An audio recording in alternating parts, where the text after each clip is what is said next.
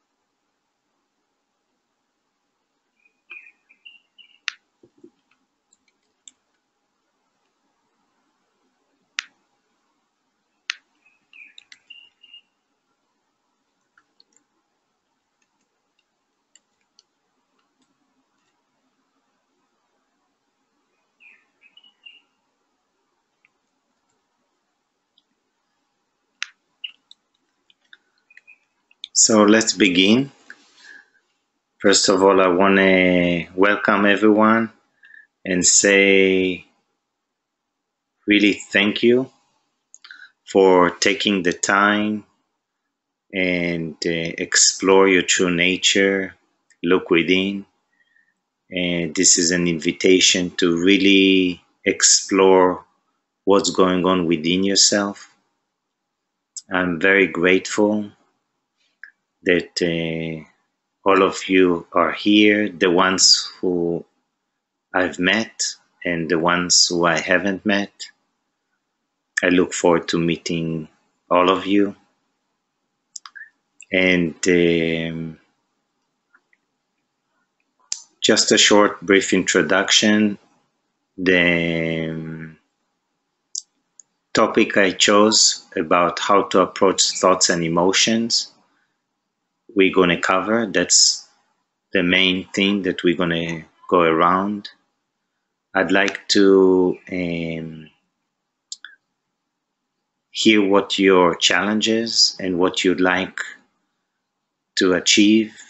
So when you step out from this webinar, you're going to have something you can practice or an awareness that you can put into use in your daily life for the next week until we get together the following week. So we're going to build a continuity with the intention for the next year. So time and space would not be a limitation. And that we will break apart the structure of what's going on within us and how to work with thoughts and awareness and thoughts and emotions and how to shift the attention to the background of awareness, which is everyone's true nature. At the end, I will go over some quotes that I really liked from a book that I'll read at the end. And for now, let's start being still and sit in silence. And I'll guide so you can recognize that which is aware, which is always aware, It's just being aware of being aware. And you can be with your eyes open, be in a comfortable position, relax, enjoy, and you can focus, put your attention on me as the image, because anyway, I'm just a conceptual image in your mind. And recognize the presence within you. And through the whole webinar, I invite you to pay attention to the presence that is always here, always aware, always watching silently, even if there are words, even if there are questions and answers. So let's begin.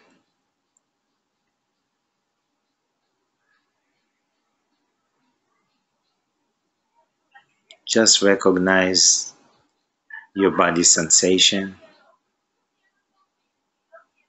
You can recognize the breath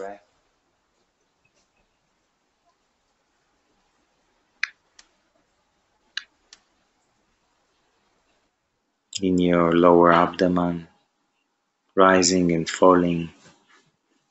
So your attention is slowly drawing or withdrawing within.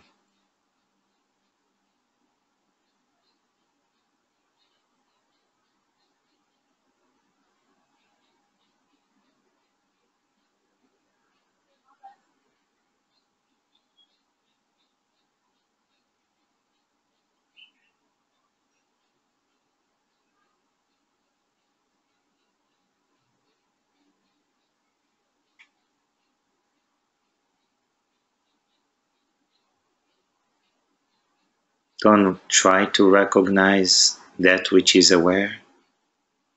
Awareness is always aware.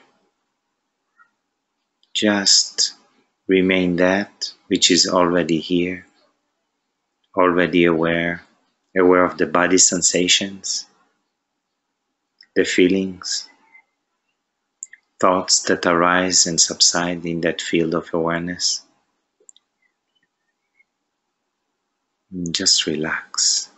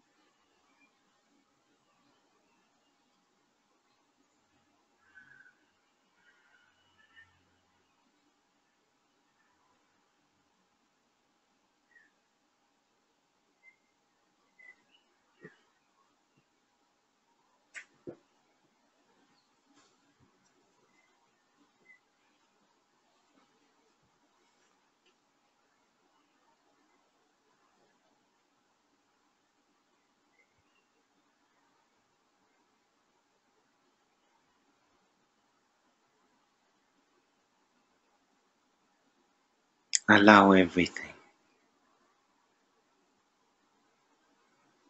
Anything that arises subsides within you. Anything that appears disappears within you. You are that which is always aware. Know that and be free.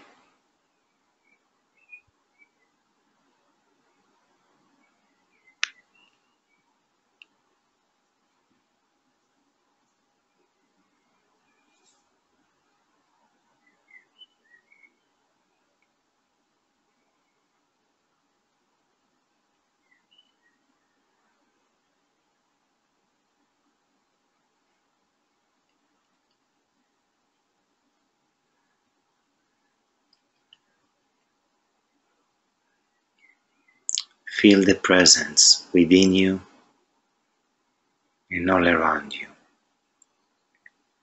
touching the outer layer of your body.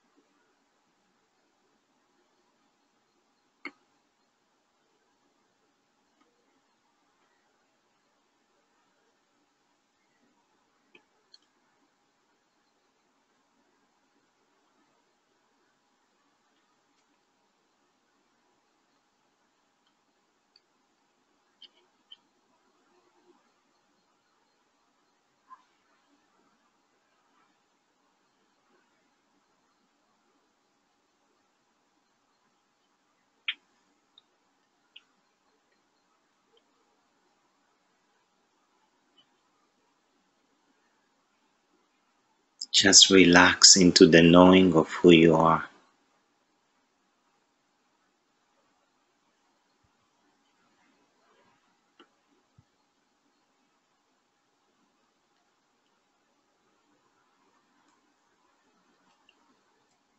Who you are, always know who you think you are. Who you think you are never knows who you truly are. Just remain the knowing.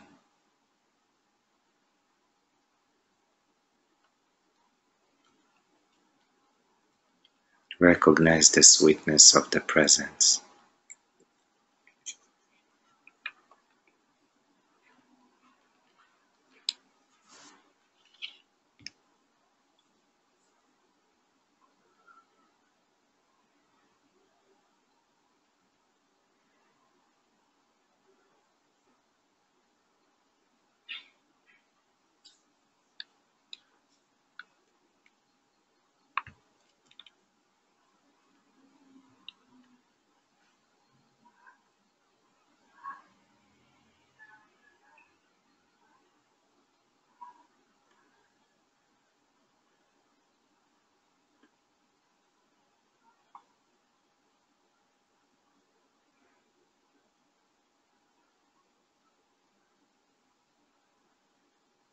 Allow the attention to rest. Rest within yourself.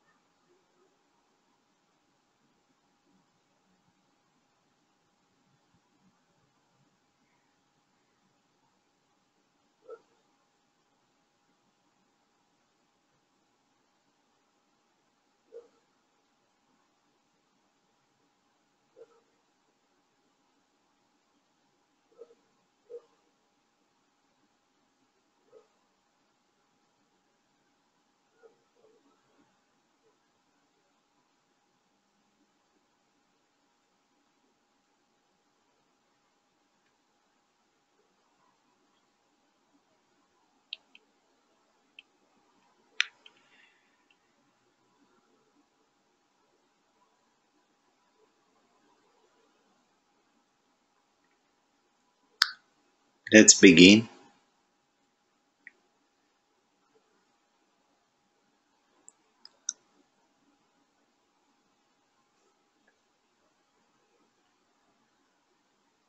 And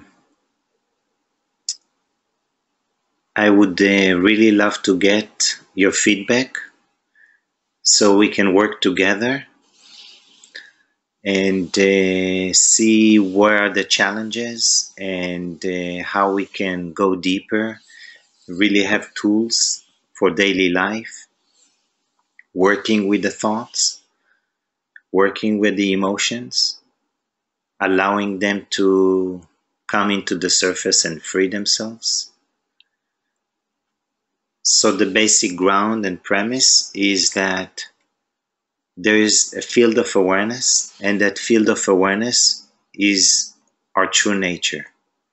It is looking through our eyes, through the thought, through the eyes, at the circumstances of life. There is always awareness, and that awareness is a sense of I am. And in that field of awareness, thoughts appear and disappear. Thoughts appear and disappear. When there is identification with the thought, that means when there is an identity with the thought like it is real, then it generates a bodily sensation which we call a feeling. And I'd like to cover the negative feelings: anger, frustration, impatience, fear, judgment, criticism. I think that's enough. Everyone can recognize it when it appears in their daily life. And because we are creatures of habit, that means we accumulated a certain patterns of habit of thought, habit of movement of body, habit of expression and talking. Then what happens, the automatic habits run our lives if we are not aware and conscious of it. The moment we are aware and conscious of the habit, the habit is not anymore running our life. It means it can be watched and noticed and allow it to release itself. So to make it simple, when thought appear and there is identification with the thought, that means I believe the thoughts to be real, instantaneously it generates a bodily sensation which we call emotion. And let's say I'm angry because I think something should be done differently, or I don't want it to be the way I want it, the way it is, sorry. Then I'm frustrated or angry, and the moment I'm angry, because it is not my true nature, it generates an unpleasant sensation. And the moment there's unpleasant sensation, the habit automatically reacts to it in two ways or few ways. The way it reacts, it either resist it, either it fights with it, tries to push it. And what happens, the moment we resist it, we don't want it, we magnify the emotion because the mind is start to react to negativity. So how do we work with such situation? Is that it's easy if I can work with the thoughts towards the emotions that I don't like.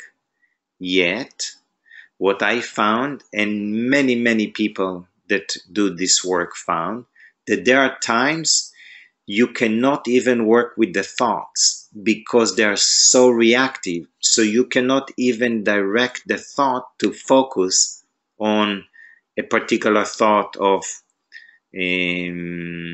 welcoming or examining or discriminating, which I'm going to cover more if you don't understand what does it mean. Not right now. Please be patient. So slowly, I would do my best to be able to articulate everything so it would be clear. And again, if I'm not clear, please write and make comments so I can actually choose and I can relate to it. So thoughts appear in the field of awareness, and the moment the thoughts appear in the field of awareness, once I believe the thoughts to be real, it generates an emotion, and we're talking about unpleasant emotion.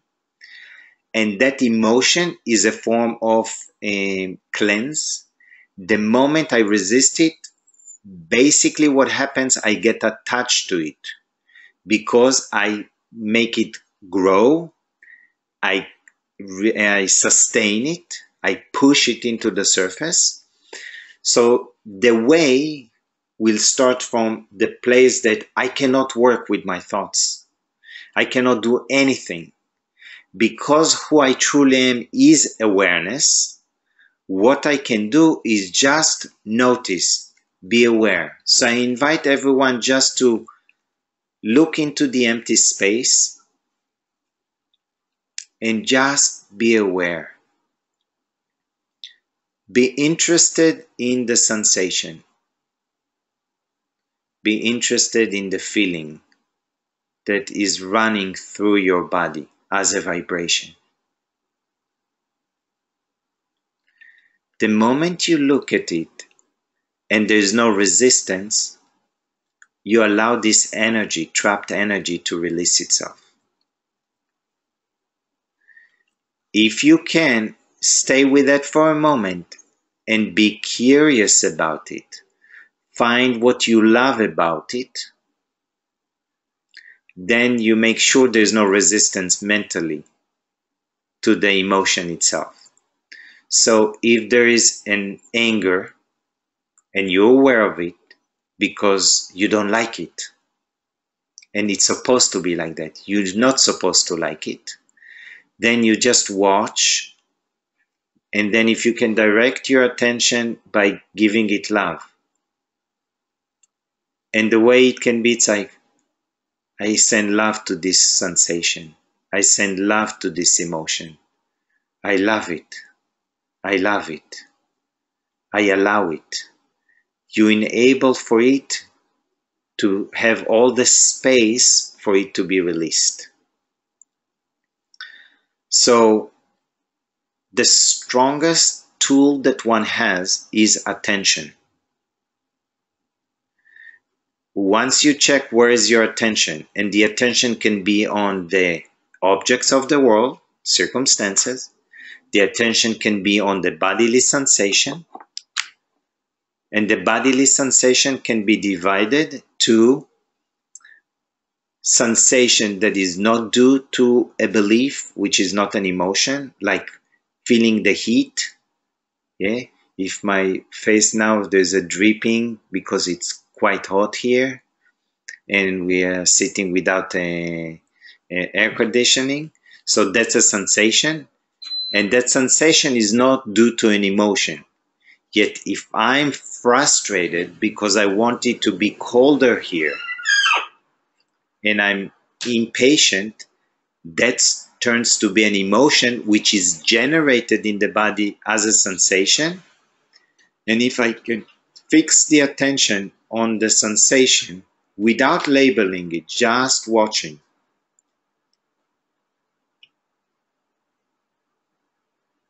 I allow the energy of the sensation to flow through without resistance and release itself. I can also choose to let go of the negative belief that created this emotion. So I don't necessarily have to see the belief, I just choose to let go of the negative belief that created this unpleasant emotion and set myself free. When I tell this to myself, I basically taking an inner action. And when I take an inner action, there is no reaction, and therefore there is no resistance, and that allows the energy to be free. I'll take for a moment a look at the questions, and let's see if I can be of a help. So I won't talk blah blah too much airy and more concrete. So Chris asked, hi Chris, I'm so happy that you're here. I haven't seen you for many years. And the question is, as the thoughts arise and attachments arise, does noticing break the chain and leave one open to seeing what is real and essential? Is discrimination a lifelong practice, or does one achieve equanimity? That's a wonderful question. Let's open it. As the thoughts arise and attachment arises, so when thoughts arise and there is identification with the thought, it's instantaneously. So when there is identification that already arises, I'm in a story, there's a concept I believe already to be real, then it generates right away feeling. Yes? Now I don't have a choice. It's already happened. The choice I have now is, am I going to be interested in it, or I'm habitually going to resist it, not going to want it? Or I find what excites me about it, what I love about it, what is the opportunity about it. And as I tell myself, even I ask, what is it exciting that I feel so bad? And after the question, I just stay with the sensation. Once I stay with that sensation, instantaneously I allow the energy to free itself. So I go back to the question.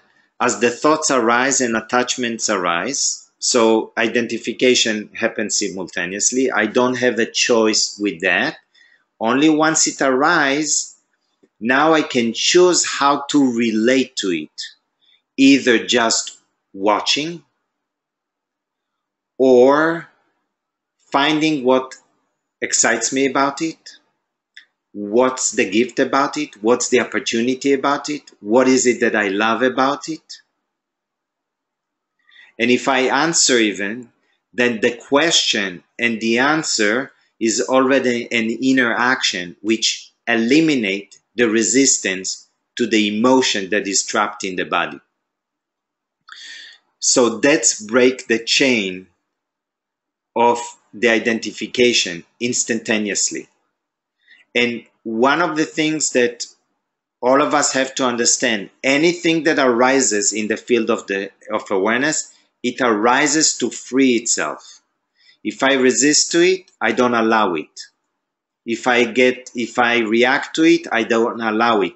And if that happens automatically, that's great too, because that enables me to now see what's the opportunity about it, what excites me about it, why it is so wonderful that I notice that reactivity. And it can be as, if I see it, it sets me free. I can just remain watching it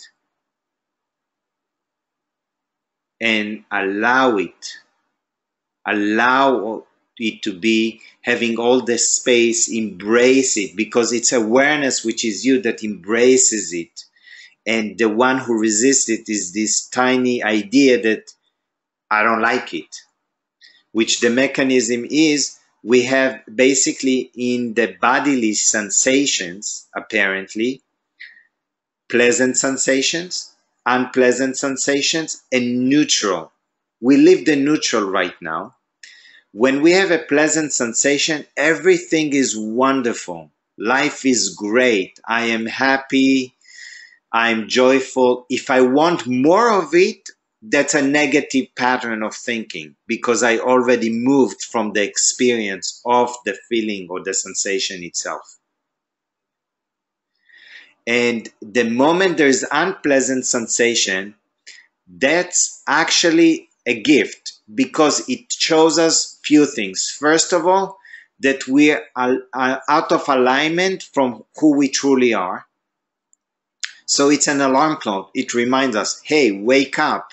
You are in a dream. You are caught in a story. You identify with a belief. Yes? And then you want to find what is exciting about it. Is that you recognize it.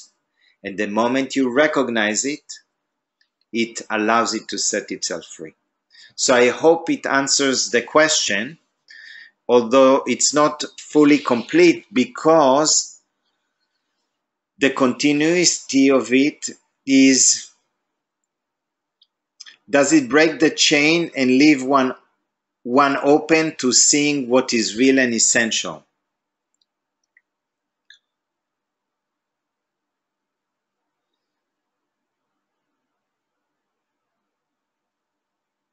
I'll tell you what I see with this question. What I see with this question is that there is a preference of, I prefer not to experience this particular negative experience or this misidentification. Instead, just be interested. Be interested regardless what is the experience.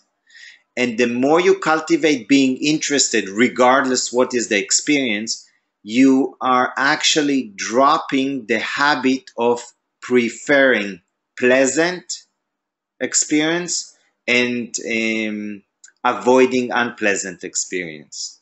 Yeah, you are breaking loose from um, being attraction and aversion. So if you find only what attracts you about it, what you like about it, what you want about it, you won't have the agenda of like, is it gonna break anything? Because it doesn't matter. You don't care because you love it. Not because it feels good, because that's the opportunity for you to explore it, get familiar with that. And the more you get familiar with that, the more you're interested in it, the faster you allow these negative emotions to come into the surface like bubbles and free themselves. And is discrimination a lifelong practice, or does one achieve equanimity?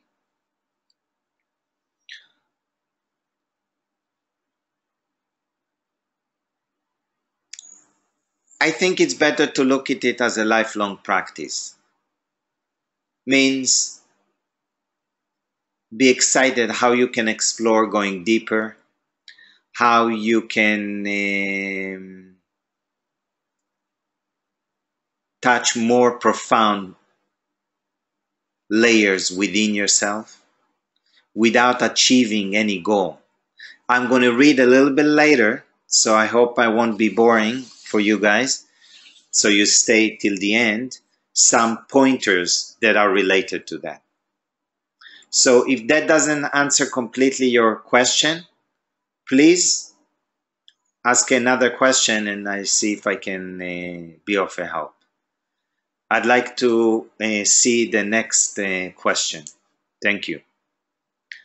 So Valsa, hi Valsa. We haven't met, and I'm very happy that you are here. And why do thoughts even occur in consciousness? That would be asking, why does the body digest food? Because it happens. Just like digestion happens, thoughts appear and disappear within the field of awareness, which is consciousness, pure consciousness. These questions, when I take it within, it leads me, is there a problem with thoughts? That's the question I have to ask myself. And if I'm honest and sincere and I see that there is a problem with the thoughts, that means my approach to every thought is not the same with an equal understanding. Means it doesn't matter what thoughts appear. If I identify with the thought, I love it. I find what excites me about it. If I find resistance or tension, I love it. Not that it feels good. I love it because I find where is the opportunity for me to see. How does it set me free? How can I pierce through it deeper? Yes? So thoughts are not a problem. Actually, there is no problem. The problem is I create one because I have a preference. I like a particular vibration, which is a high vibration, which is my nature, and I don't like a particular vibration, which is a low vibration, which is farther away from my nature. Yet this low vibration, which is negative sensation, negative emotion, is a gift for me to bring me back to myself. If I start to focus on what I want, not what I want and what I don't want, just what I want, and I want to approach anything that happens in the field of awareness in the most inspiring way, in the most exciting way, then I change my approach to whatever arises within me, regardless, whether it's thoughts that are negative and emotions that are negative. Thoughts that are negative, I don't like it, when it's going to end. I judge myself because I'm supposed to be more spiritual. And if I'm spiritual, I'm not supposed this kind of thoughts, which is not true. It's a misconception. Awareness is always aware. It never has a relationship with any thought and emotion. It permeates the thought. It illuminates the thought and the emotion itself. So awareness, which is you, never have a problem. The problem is the preferences I have, the likes and dislikes. I like pleasure, I don't like pain. That's all. So if I can find what I like around the habit that I don't like, then I start to change the pattern of my mind of reacting to what I don't like. I hope it was helpful. Thank you. Samir.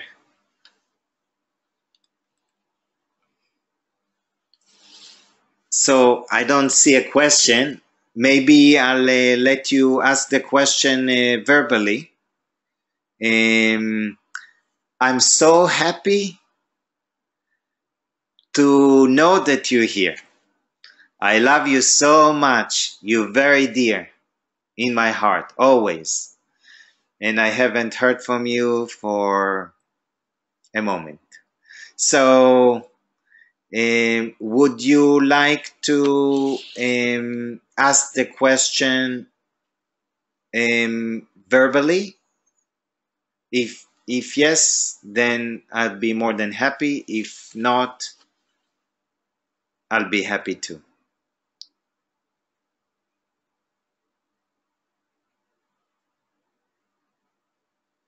I'm so happy because it's new for me to work in a format like that. I don't see the people.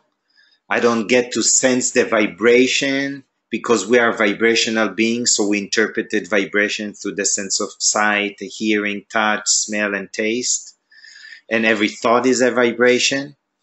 And I'd like to build a continuity. So you will guide me. What are your needs, desires? Where are your obstacles? So we can really dive within. We can work together in a collaboration. So I need your help. And I hope I will be able to be of a help for real transformation in everyone's life. That you will be empowered to feel the inner power within you that is changeless, that is unshakable, that you'll have tools to work with the thoughts and emotions and to be able to face any circumstances in your life, which, by the way, the circumstances never affect us. Circumstances is what life is happening. We never experience the circumstances of life. We only experience the awareness, the thoughts that appear within awareness, and the bodily sensation that is generated due to the thoughts themselves. So, I don't know regarding... I'll move on.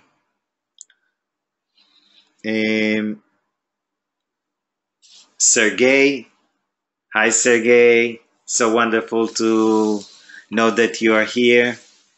Alon, can you please repeat one saying, who you know you are, you know, and who you think you are, you don't know. Something like this.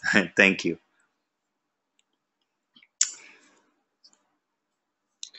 Awareness is the ultimate knower. It knows the thoughts. So that which knows the thoughts that appear knows always the thoughts and sensation because it's the ultimate seer, the knower of it all. And it knows everything and it knows itself. The thoughts cannot know that which already knows the thoughts themselves. So you are the knower. And when from the mind you try to know the knower, is impossible. It's like, another saying would be, what you're looking for is where you're looking from.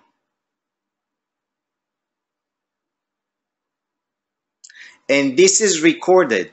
So anybody who would want to see it again, it will be aired and notified, so it will be accessible to all of you. Michael. Hi, Michael. So glad you're here. Let me see what is the question. If one is to be interested regardless of what is the experience, what is the right action when one is engaged in a toxic situation or a relationship? That's a wonderful question. Thank you. And that leads me, it throws me into something that I encourage people who come and practice, and is to focus on what they want.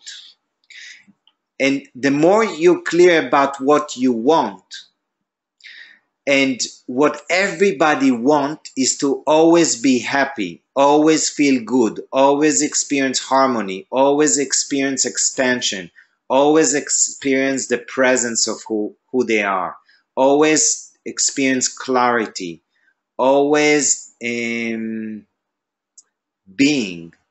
aware. So when one engages in a toxic relationship, and he or she will start to notice how they feel. If they feel bad, then they have to ask themselves, what do I want around this feeling? And what I want is to be interested. The more I'll be interested in the negative feeling, the faster I would allow it to come into the surface and flush it out of my system. And then I would check, this relationship, is this what I want? Yes or no? And if the answer would be yes, then I need to go through more of whatever lessons I have to. And if the answer is no, I will check myself, what is it that I want? And if I focus on what I want, it will take me to be in alignment to the clarity within me. And what I want is to feel good. And what causes me to feel good is the presence of awareness and the thoughts that I'm having in my mind. So if I have thoughts on a higher vibration, positive thoughts, loving thoughts, then it makes me feel good. Then I realize that the relationship, the external relationship, does not affect me. The circumstances does not affect me. The only thing that affects me is actually the thoughts. Even the feelings that are generated in the bodily sensation do not affect me. What affects me is my thoughts reacting to these feelings, which generates more feeling, like a balloon. It expands and grows. So if you start to focus on what you want, that builds intense desire to be free. Because what you want, I want, everybody want, deep in their core of their being, is want to be free. Want to experience the aliveness of the presence of who they are.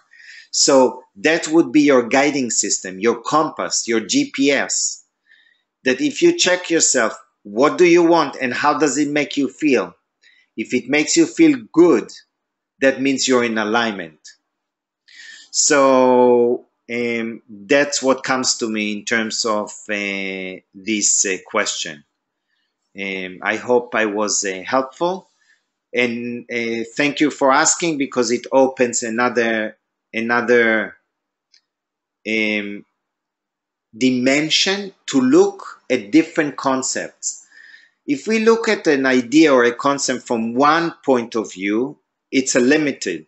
So we want to learn to approach the point of view from one angle and from another angle, from all directions that we can, because it will show us that concept from different dimensions.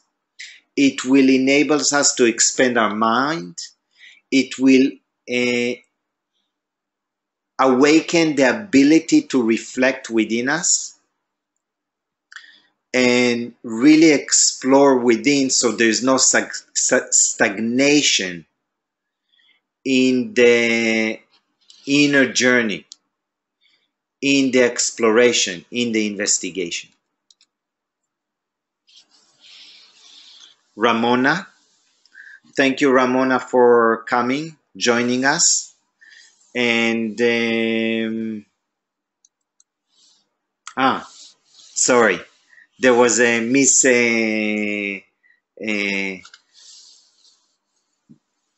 The person who assists me with the questions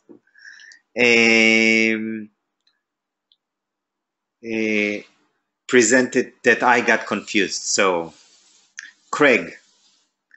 Hi, Craig. I'm so happy that you're here. I haven't seen you for years. And let's see what is the question. If I can rest in the beauty, thought resolves themselves. That's true. So if you can rest, just remain. The question is if when there is a cleanse coming into the surface and we never choose, if you're being challenged, if something happens that you still give meaning or it's valuable, like the things that we are faced is around the body and around relating to thoughts and sensations or other people, and money, finance, which is body too. So it can be food, can be sleep, it can be, so that's the, again, when we face it and things come up into the surface, the main thing is how do we find a way that is the least resistant within me. So there's no resistance, because when there's no resistance, there is no attachment to the reactivity, to the negativity, to the low vibration. If I am captured by the thought, I sink deeply into the feeling. Almost always this brings me to joy. If I am captured by the thought, if it's a thought that is a high vibration,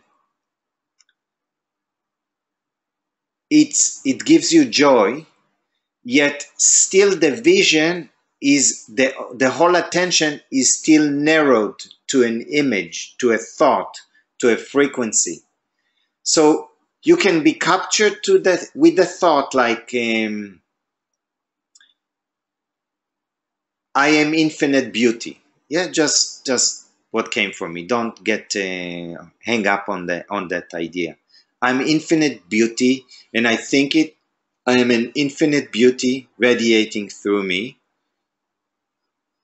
And if I just leaving that thought to merge into that space, the boundless space of awareness, I use that as a bridge, as a vehicle.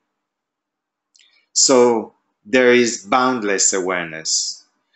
There's no one better than another, because if you feel joy, great, be joyful. So thank you for asking. Thank you for sharing. The next question is Abraham. Hi, thank you for coming. I frequently feel bad, trapped, and impatient. I resist something, but I do not know what it is that I resist. What can be done? That's a wonderful question. So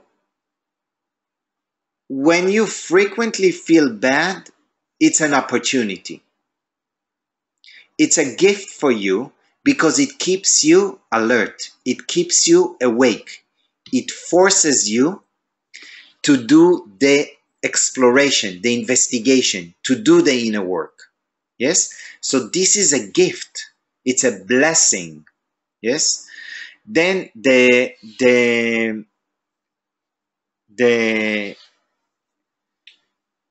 feeling trapped and impatient, this is just pain rises in the surface.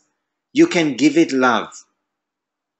Even though deep inside you hate it, just bluff the mind, say, oh, I give love to these uncomfortable feelings. I give love, this sensation. I feel this sensation with the vibration of love. This is love heals pain. Love heals emotional pain. Love is a higher vibration. Pain is a lower vibration, which is fear. So when you bring love by drawing it, by thinking about it, I feel my body with the vibration of love. I feel the emotion with the vibration of love. I feel the feeling, the bad feeling with the vibration of love. If you can focus on it repetitively for 15 minutes, you're going to transform the vibration. That's one way. Again, how to approach the feeling. Another way is that you can tell yourself it out loud. Yeah? And you can feel it when you say it. You can put your hands on the chest and say, I feel the body with the vibration of love. I feel the body with the vibration of love. I feel the body with the vibration of love. And after your repetition, if you stay with that for 10 or 15 minutes, and you can time it on a clock, so you can actually see that it works, how long for the lower vibration is being transmuted, transformed. What happens, you would start being silent with the vibration. So I hope it helps. What I see here is that if you are frequently on a lower vibration, negative feelings, that's what we talk, that means automatically you resist it. And when you automatically resist it, you actually sustain this to be longer and longer and longer.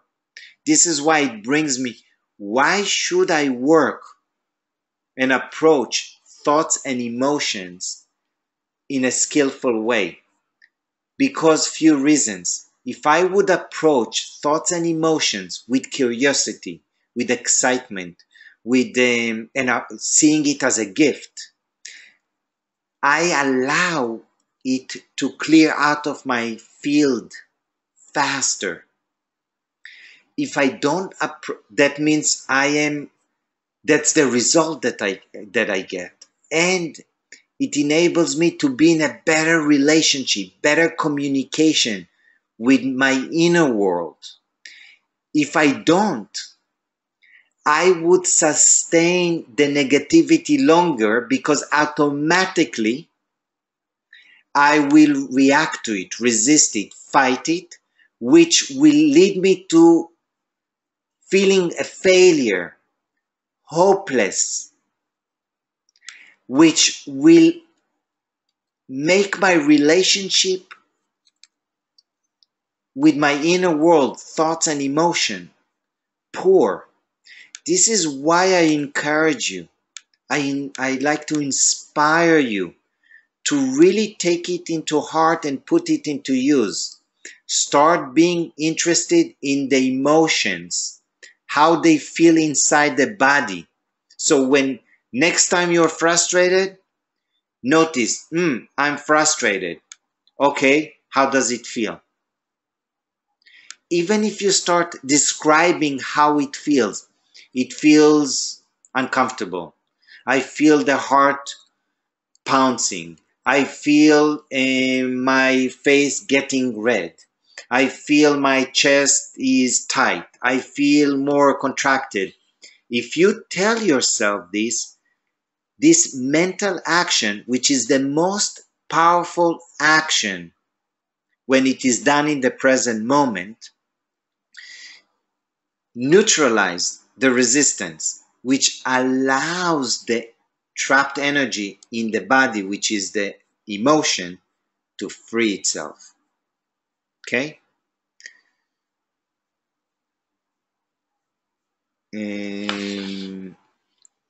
Dolores. Hi, Dolores. Thank you for coming and showing up. The question is, the thoughts of being black in America, I should not want race relations to be different in America. The thoughts of being black in America.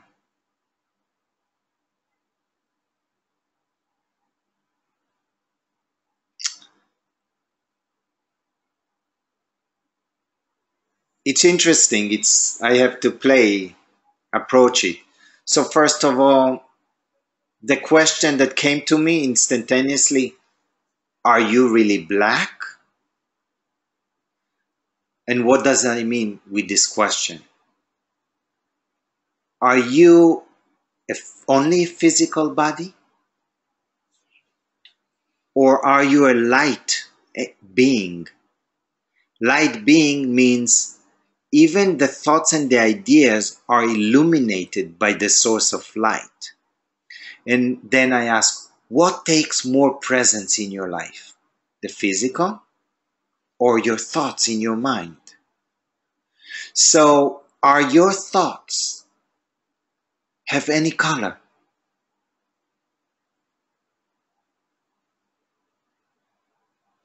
And that which knows the thoughts, does it have any color?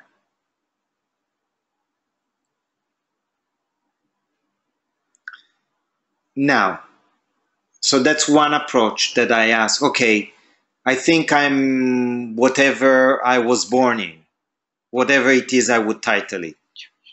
Is this would be only, that's really is that an idea I'm having, or it's the body? That's who is it?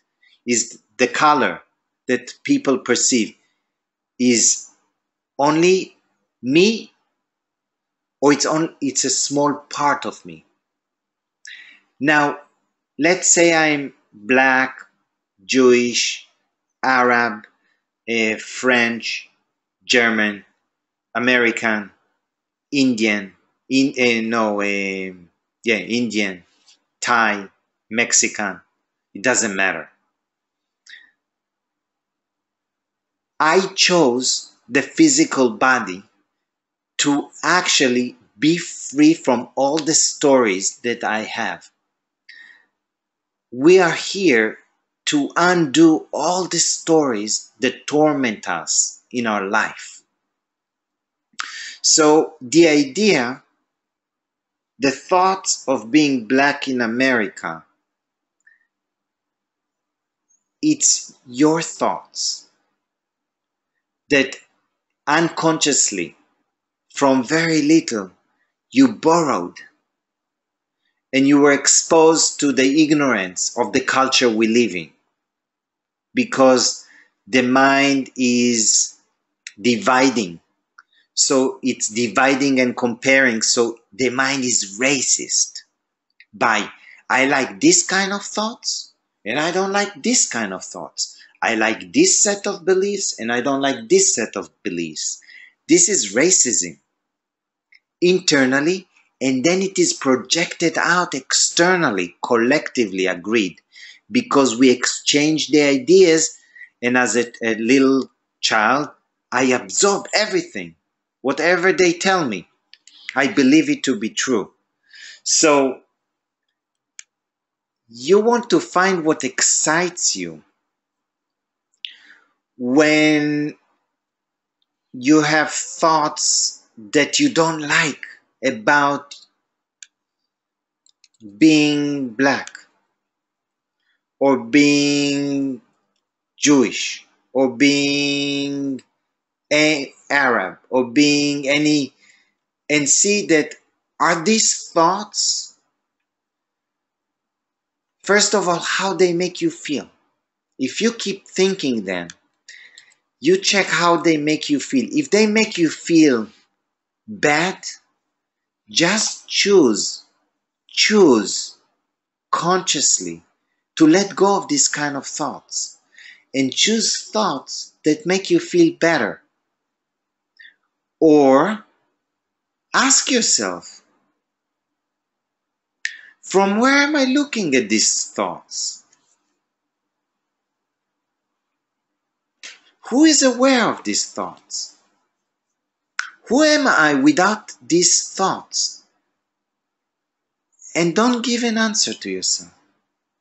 Just inquire. And I'll explore more in the next, I'm not sure if it's going to be next week or the following week. We're going to start awakening inquiry into the self, and awakening discrimination, and awakening the concentration, and awakening and understanding how to work with the thought skillfully when it's possible. Any practice is limited. Maybe 95%, 98%. There are circumstances or there are situations that I cannot practice any practice. I'm telling from experience, and it would be or already is your experience. Then all that remains is being aware. Awareness can never be lost. You being aware with all the storm that arises within you, willingly, lovingly, happily, being with it, feeling it, embracing it until it passes through. That's why there are different practices and different traditions. They say when you have a bad feeling, just remind yourself, this is also going to change. And when you have a good feeling and you want more of it, that means you're reacting to it. You just remind yourself, this is also going to change. And you remain still. And I'm talking about inner stillness. You might recognize it within me because it's inside you. So when I ask a question, from where am I looking at these thoughts?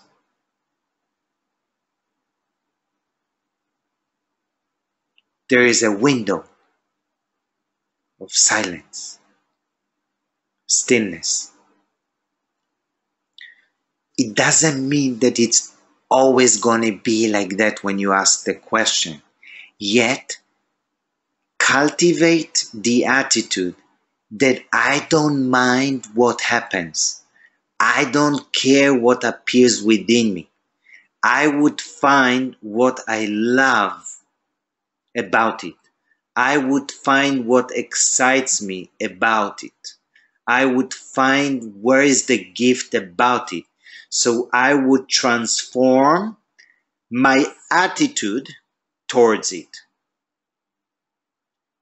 I hope I was helpful. Thank you. We can explore it and take it deeper. And Jude. Hi, Jude. Thank you so much for coming and showing up. I'm really happy.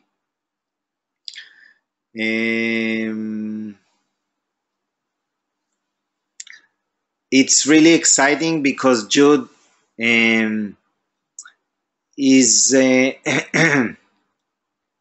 one of the people that do his best to nudge me and say, okay, can we talk? Can we talk? Can we talk? Can we talk? And I give him a practice and he's like, put it into use. And then he comes back, it's like, can we talk? Can we talk?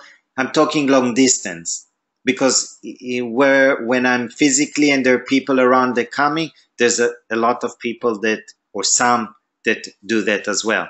So I'd like to activate a group a powerful group that is continuously working within each one with themselves, meeting whatever arises within themselves, and collaborating together to go deep and nudge me. It's like, ask me question. Where are your obstacles? What are not clear? Maybe I'll videotape it and we'll upload it. Maybe we'll talk about it. I'll make a note and address it the next webinar we have. And that way we will, all of us, go deeper.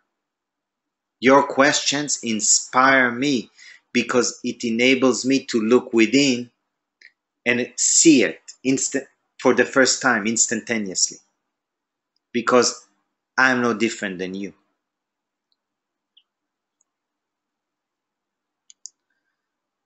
So frustration or impatience mostly happens when I'm at work, involved with people. That's awesome. That's great. That means your work is where you have to do your work. That means a lot of the time in the spiritual community, it's like, and by the way, I was just like that.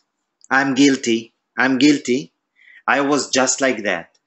When there are certain things, when I was going in the inner journey, and I became serious in the inner journey within me, actually 20 years ago, almost 20 years ago. Before I was interested, yet I wasn't exposed really to the knowledge that gives me tools to transform my life, because I was filled with fears and I was emotional just like the girls. And you know what? I didn't know how to cope with emotions at all, and neither with the fear, until I was exposed to the tools, to an inner understanding, to an inner seeing that really transformed my perception, my understanding, my approach, my attitude. Yes? So where I was guilty is that when things was like, oh, this I'm reactive, so I was like, no, I'm going to move away, so I'm going to do my work more skillfully. Yet all that I did, I was reacting, so I was moving away from the discomfort, and instead of finding what excites me about it, in the midst of it, can I be with that without wavering, without moving? Can I just feel it fully? And then find what is it that I love about it. I love that I can watch it. I love that I can be aware of it. I love that it doesn't run. If I move, it controls me. I have the choice now how to approach it with my thoughts, with my attitude, or just being, with the beingness of who I am. So frustration or impatience mostly happens when I'm at work, involved with people. That's great. Anyone who is serious in this work is always interested to find what triggers them, and instead of explode and be enslaved by it, or being is to actually just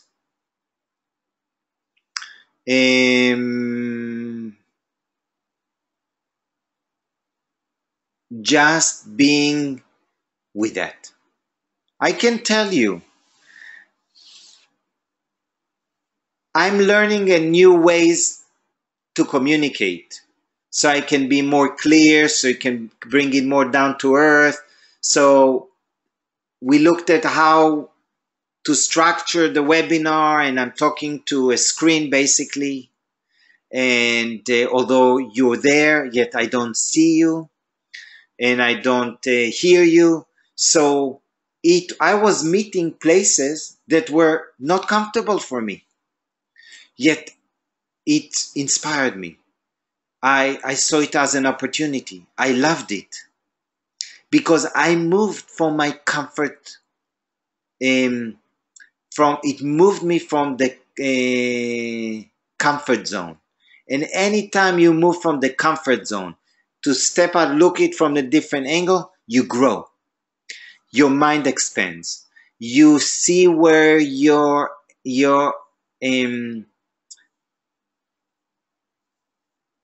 hidden beliefs are still there, and they come into the surface to release themselves and free themselves. So it's an opportunity.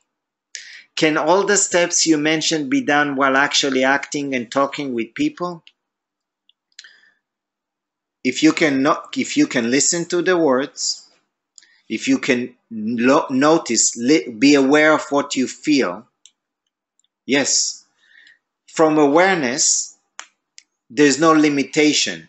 Awareness is aware of thoughts, words, and circumstances. Awareness is aware of thoughts and emotions, sensation simultaneously. So there's no limitation, and there's no time you're not aware. The thing is that the wise is aware of being aware. That's just I'm not done completely with your question. Everyone is aware, but only the wise are aware of being aware. So you can check yourself, anybody that is present now. During the day, you can ask yourself, am I aware of being aware?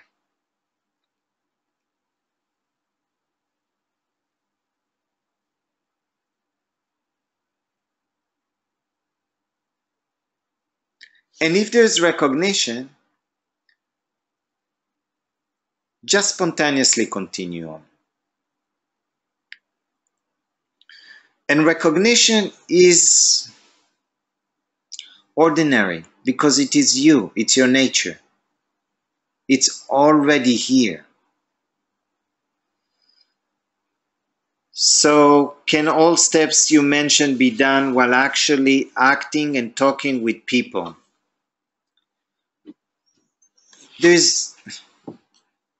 The truth is there are no steps.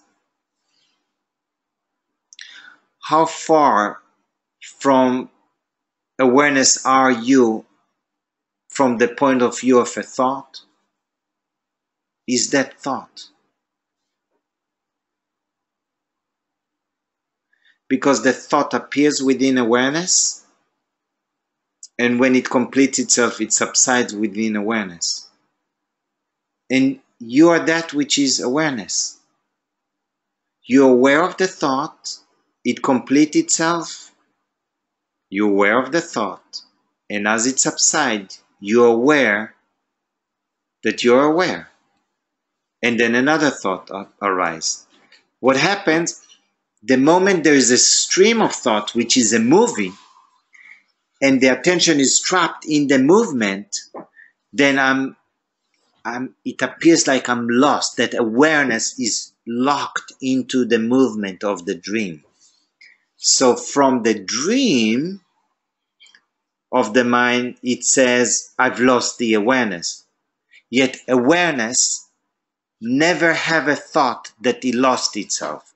It's only the mind thinks that it lost the awareness, and the absurdity or the paradox is that the mind wants to try to gain awareness, which is impossible. Because the mind is within awareness, and the mind cannot gain awareness. It would be like your body in the room that you're staying would try to gain the space that the body is in the space. Or an object, a furniture, it will now start to think, woo, I want to gain the space in the room that I'm in. It is impossible. Just recognizing that what you're looking for is where you're looking from is a powerful shifting in attention. Or You are what you are looking for. Think about that. That's a shift of attention too. If you dwell on it, if you reflect upon it. I never seem to be able to do that until I get home at night and have time to think about it. Can identification with thoughts be permanently stopped? The dream seems to continue. So what came to me as I was reading it? So can identification with the thoughts be permanently stopped? So the question that arose within me, who cares? Who is the one who cares about the thoughts?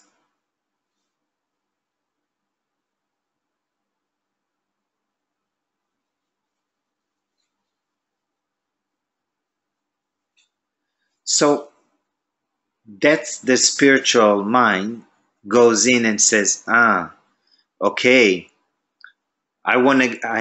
this object I don't like, I'm affected by the object, which is not true and accurate, and says, okay, I'll move from this object because I like that object. And now I realize I start doing spiritual work, which means working with the subtle, and I realize the object was not affecting me. It was my thoughts about the object affect me. So now I move. I didn't like that object and I like that object. Now when I go inward, the same mechanism shifted. I don't like this kind of thoughts. I like this kind of thoughts. Instead of cultivating, find what you like, what you love, what you excited with every thought that appears within you. This is unconditional love.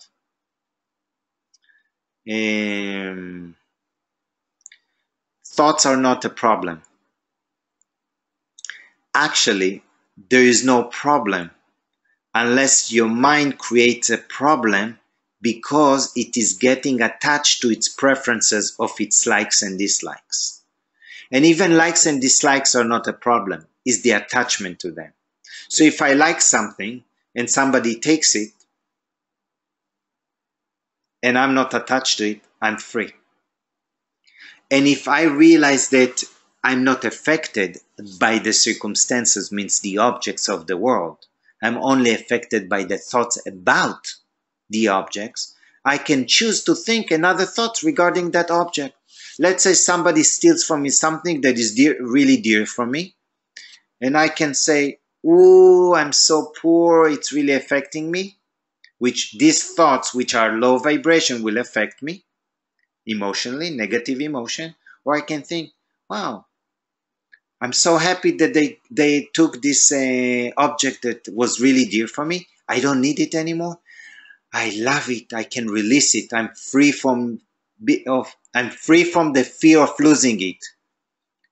And if I can sincerely think this thought and realize that, yeah, this is true too, then I'm already feeling better.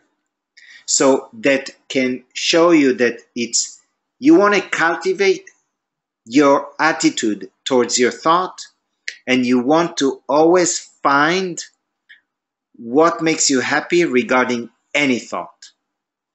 There was Krishnamurti. One of the times he told his students or whatever that he's going to tell them his greatest secret. And everybody were excited and they're like, whoa, what is he going to tell us? When is he going to tell us his main secret of life? And they came for a gathering, satsang. Many people came because they wanted to hear Krishnamurti's secret. And as he said, and he's like, was pulling them, do you know what is my greatest secret? Do you really want to know what is my greatest secret? And everybody, yes, we are waiting for this. And he quietly told them, I don't mind what happens. Think about it. And don't just take it, yeah, I heard it already. Yeah, I already know it. This is good, except it's not going to take you deep within. When you start to think about, I don't mind what happens, and you start utilize it during your life, your day-to-day life. Oh, this is really important, and you feel, wow, this makes me feel really bad. And it's like, if I would have with the attitude, I don't mind what happens, how would I approach it? How would I perceive it? How would I respond to it differently? That's when you start to make a shift inside you, that you take it into your real life. Because something we have to recognize, when we experience the sensation in the body, when we do experience them, the experience is real, we cannot deny them. So you can either be aware of it, embrace it fully.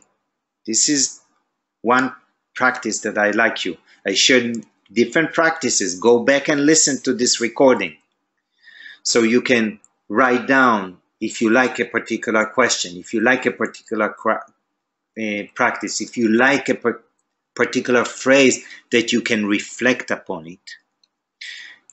When you take it into your life, day-to-day life, moment to moment in your life, and you are shifting your perception towards what is happening, towards your experiences, towards your circumstances, this is when transformation truly happens.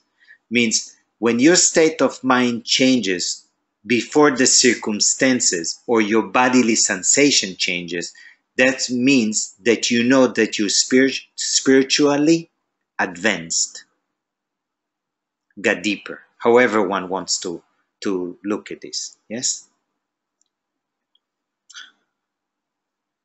So the dream seems to continue.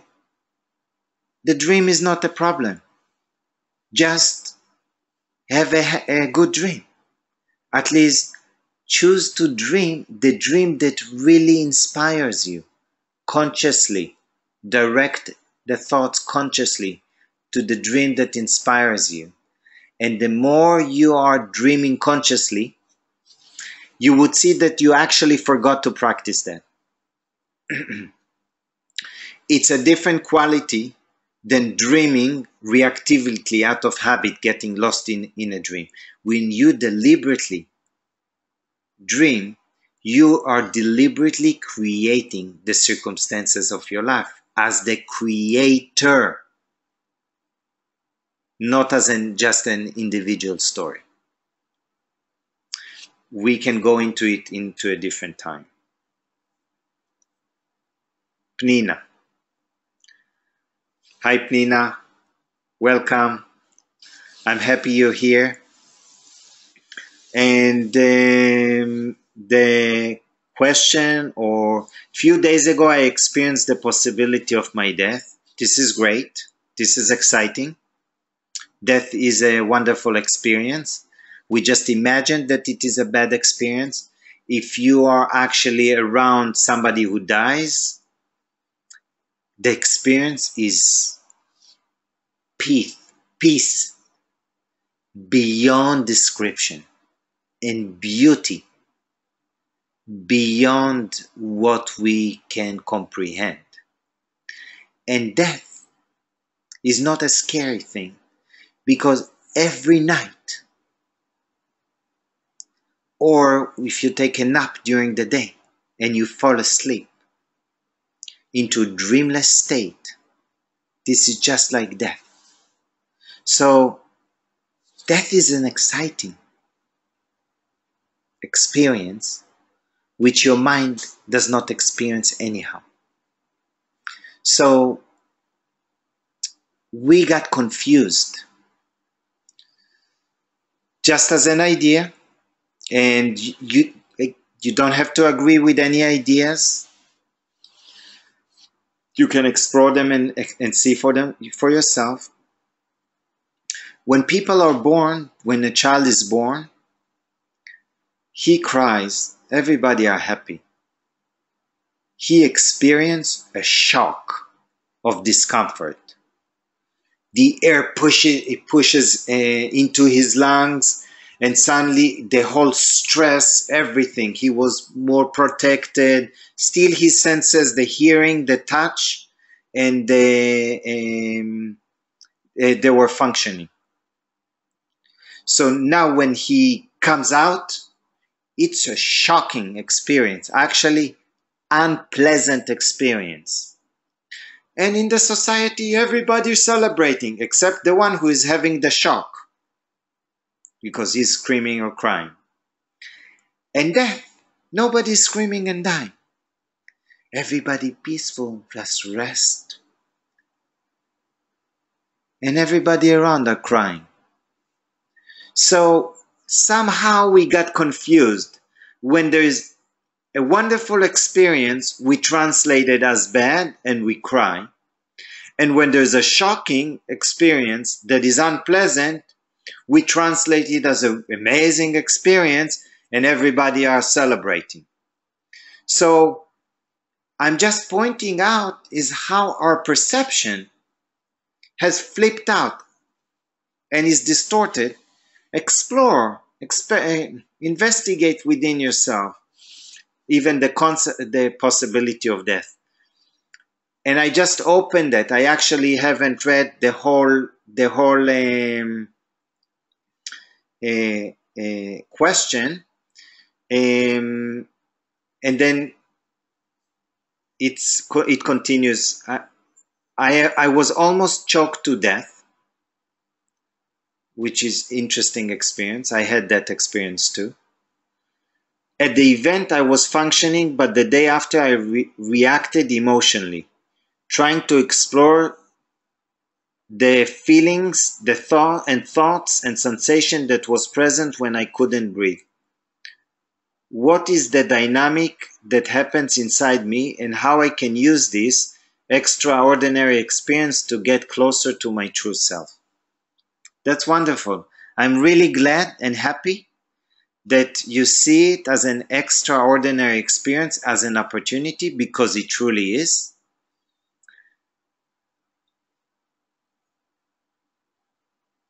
The experience is already gone. You can just rewind back and have the understanding that you had from it. And that's it. You might recall if you reach the stage of the mind realize that there is death, it disappears instantaneously, and there is the silence, and the body goes under the shock that it goes because the system start to shut down. So it happens simultaneously. Presence of awareness and the reactivity of the body, and possibly no thoughts. And just go back to your memory, recognize what you recognize. If you can learn something about it that inspires you, great, and focus on the presence of who you are, or thoughts that are on a higher vibration that once you hold on to them, you cannot suffer. Rakshita. Hi Rakshita, welcome. I'm happy that you joined the webinar. Hello Alon, what to do? I won't. That's wonderful. I guess there is the I as an egoic person. Okay, and so what? There's no problem with the ego. You just have to see if you can truly find it. And the only time you or I or anybody might experience it is when you are in negativity, reactivity. This is the personality. When you recognize that, you have to find what excites you about it, what you love about it, so you can choose to let go of it or stay present with the feelings, just for an instant, allowing it to free itself. So what to do? I encourage you to focus on what you want only. That leads you to the path of non-duality as a path, because non-duality has no path. Non-duality never moves, it never changes, so it's prior to any path. So in the path, we're going to encounter obstacles. That's evidently to all of us. And they are all opportunities for us. So focus on what you want. So when you are feeling that the ego is reacting, find what you want to do with that. You can find, I want to let go of this. And just tell yourself, I choose to let go of it and set myself free. I want to just watch it and learn the sensations that are happening in my body so I can recognize. That would be my alarm system. I want to just allow it and ask questions around it. So that's the opportunity. Focus on what you want. So there is the I as an egoic person, or there is the I coming from the true self of awareness. The outcome could be different. Can you comment, please?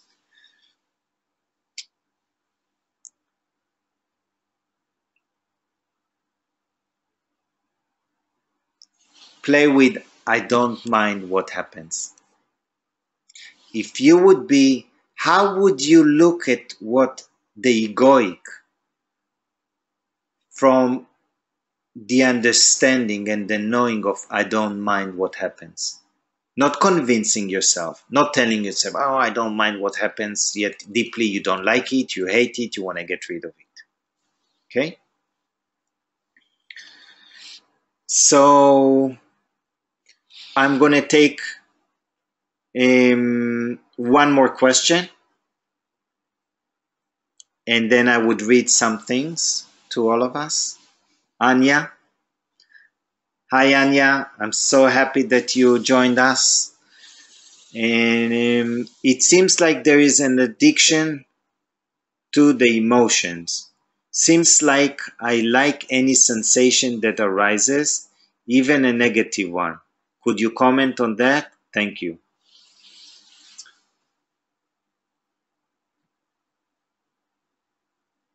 That's a wonderful observation, first of all.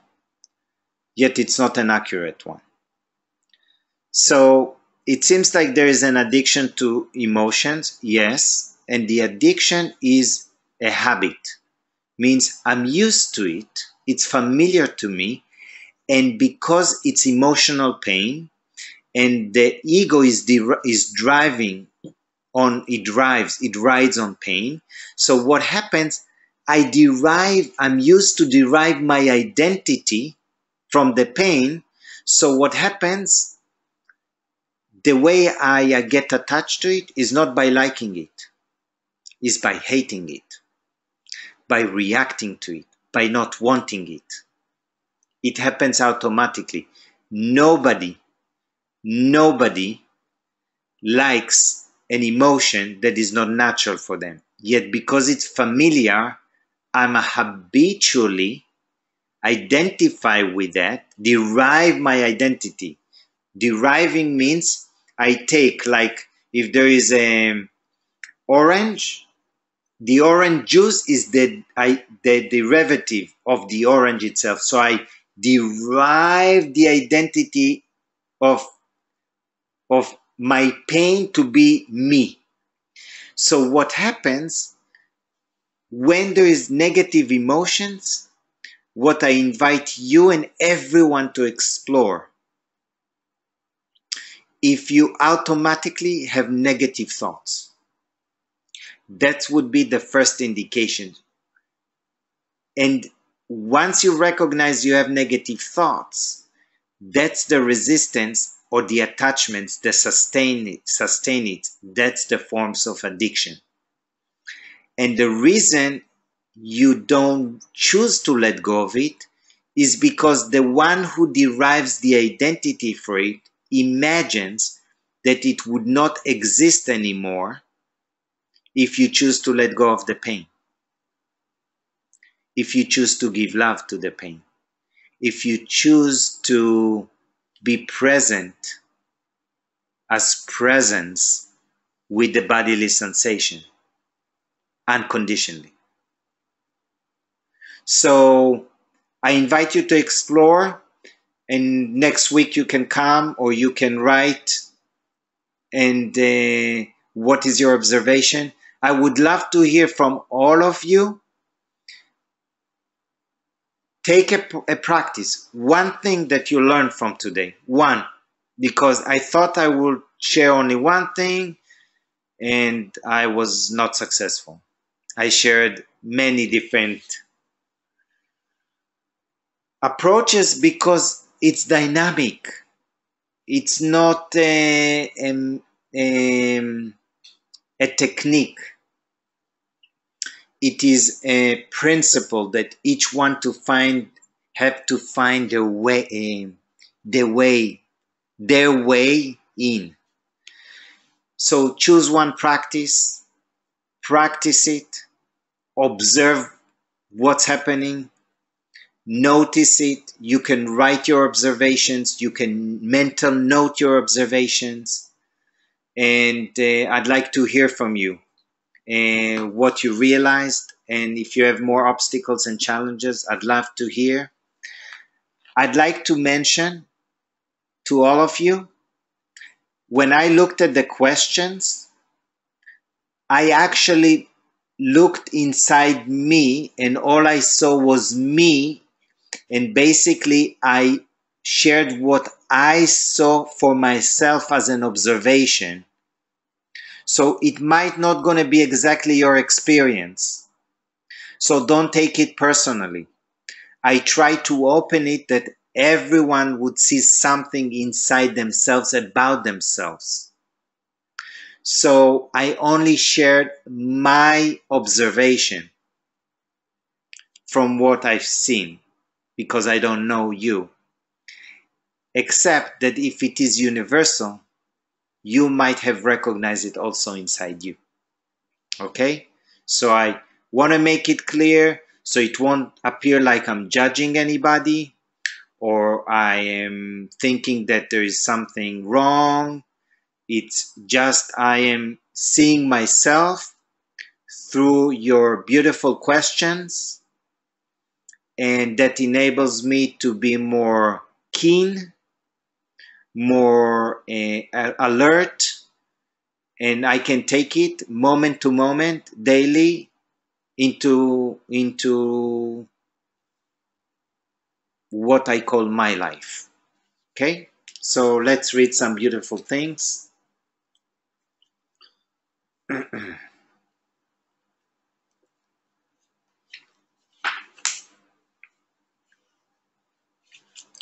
Once there is surrender to never finding out who one is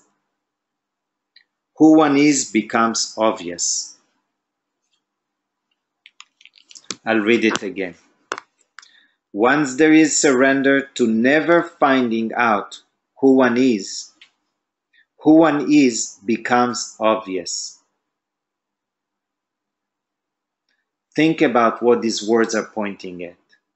I'll read it one last time.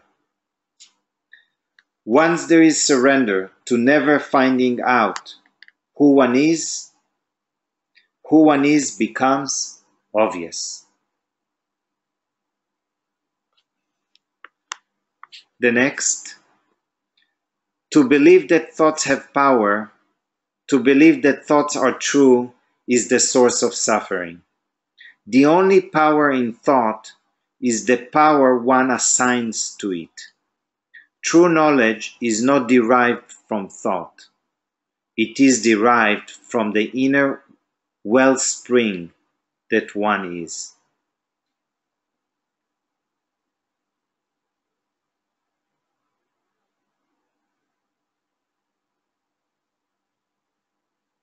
To believe that thoughts have power, To believe that thoughts are true is the source of suffering. The only power in thought is the power one assigns to it. True knowledge is not derived from thought. It is derived from the inner wellspring that one is.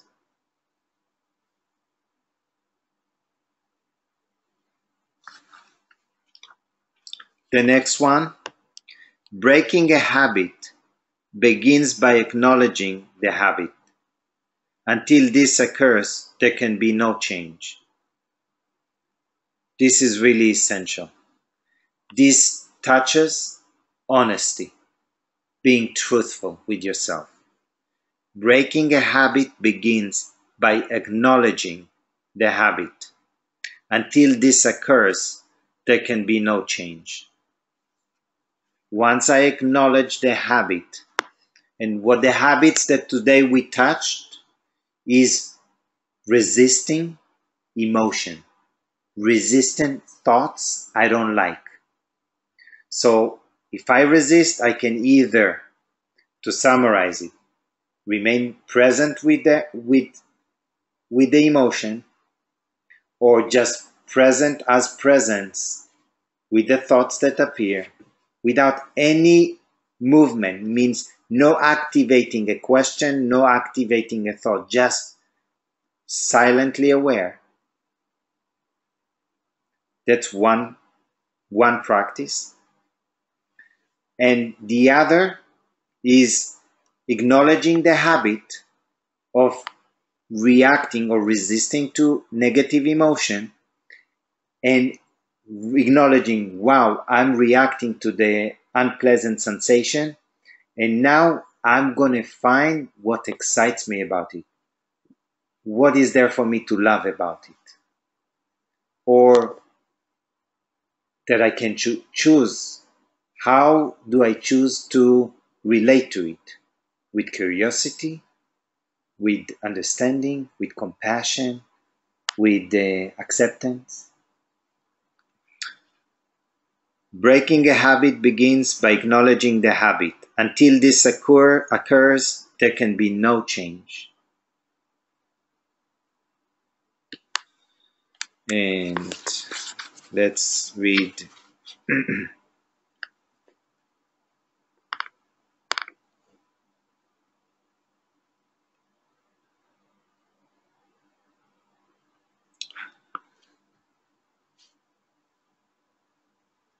Again, there is paradoxes. Take it in, think about them, reflect upon it. There is nothing to change. The mind and the body continue to do what they do.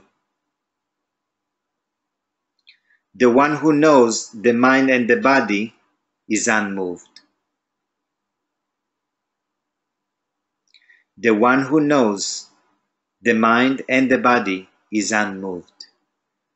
We started it, and Sergey also asked the question, and few other people asked the question that gives an answer to the question. There is nothing to change. The mind and the body continue to do what they do. The one who knows the mind and the body is unmoved. That which knows, the ultimate knower, is changeless awareness, which is you, here, right now.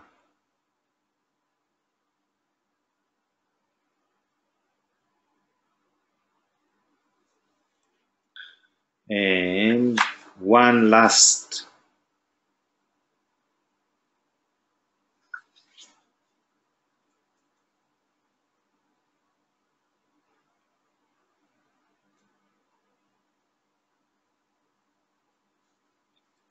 That's good because it's related to what we talked today. Pure attention attends. It is the ability to perceive what arises in every moment without reacting to it. Pure attention attends. Pure attention is who you are. It's pure attention. So when it is watching, means attending, and seeing what arises in every moment without reacting, then it allows to the negativity to clears out of your system. If that's not possible, you find in your mind what is it that you love about it. And it can be another angle. Let's say if you're skilled in examining your beliefs, if you're skilled in inquiry into yourself, then you're emotional. You're angry, you're upset, somebody did something you didn't like, which never affected you. It's your belief that affected you. Fine. You're still emotionally upset and you hate it, you don't like it. You want to change the other in order to get rid of that sensation, yet that's reactivity which sustains it. So, the moment you can just be with that without moving, you're allowing to free itself. And if you find what you love about it, wow, I really, really love it because it gives me the opportunity to examine a belief that caused me to feel what I feel. Wow, this is so great. I'm so grateful. This is a blessing. This is such an opportunity for me. As you start this inner dialogue internally, this inner action neutralizes the reaction. And the pure attention that is aware of it, is not reacting. So it allows this charged energy to be released and set you free. So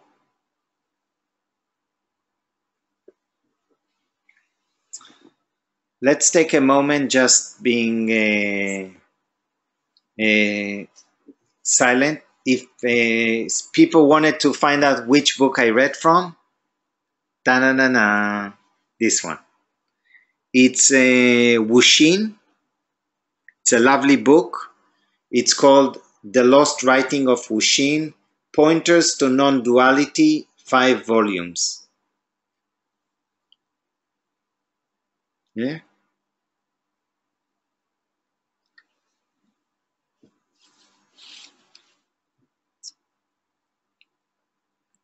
Just, I invite all of us to put the attention within.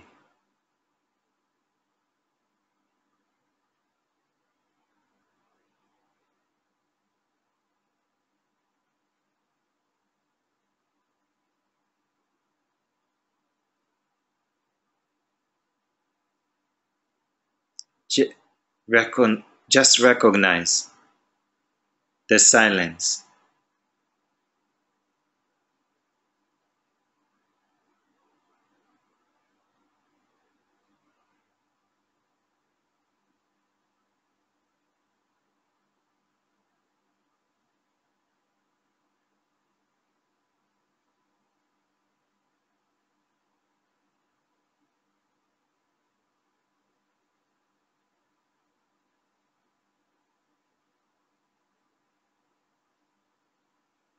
Good. That's enough. Even during the day, if you just start to have glimpses of that which is aware inside you, looking through you, as you, not as an individual, just as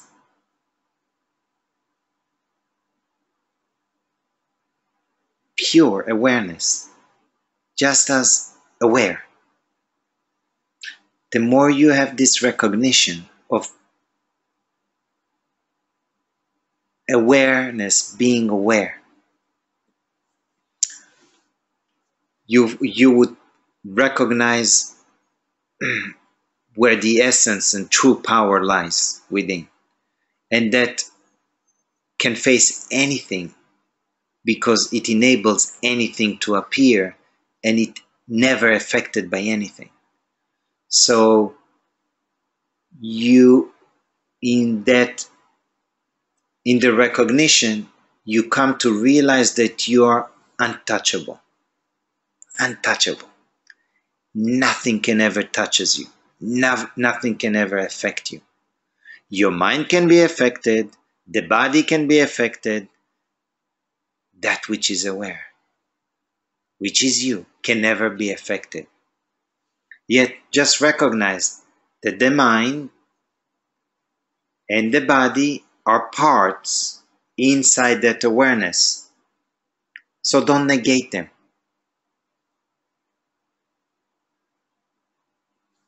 Embrace them.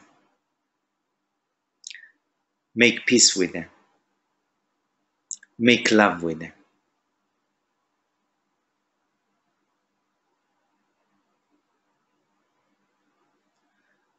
I hope I was helpful.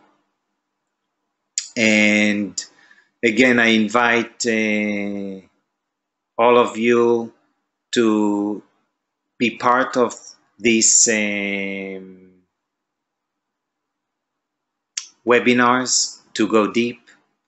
I would be gratefully appreciating your comments, your where are your frustrations. Let's do some deep work. Let's touch the places that we don't want to touch. Let's explore any direction we want to take it in our life. And be peaceful, rest at peace. And I thank you very much. Thank you.